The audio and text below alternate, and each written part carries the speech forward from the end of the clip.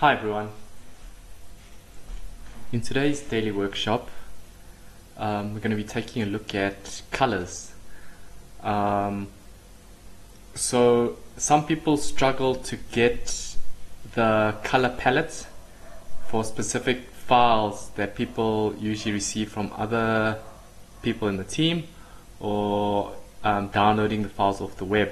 So for example, if I've got three pink colors, pink, purple and green colors, how do you get the exact same color as what the template has? So if you look at the little drop down here on the colors,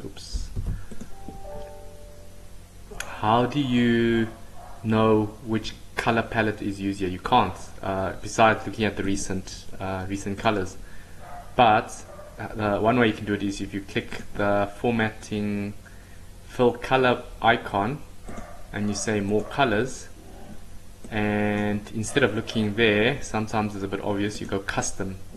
So if you look at this RGB model, and then there's also HSL, so HSL is your hue, saturation and luminance, and then RGB is your red, green and blue.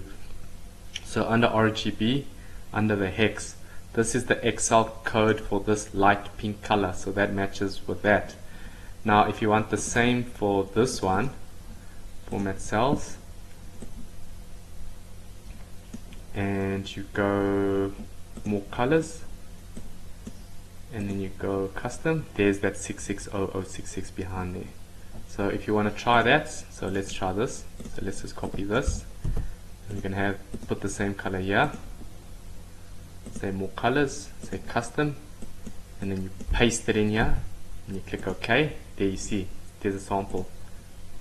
Voila, perfect. So that's how you get the same matching colors from a template into your own new or brand new template, so then you've got consistent with the files. So you don't have everything that's all over the show and you have multi-colored rainbow template that clashes and it's not consistent. That will definitely make your templates or your Excel files a lot more professional. Thank you.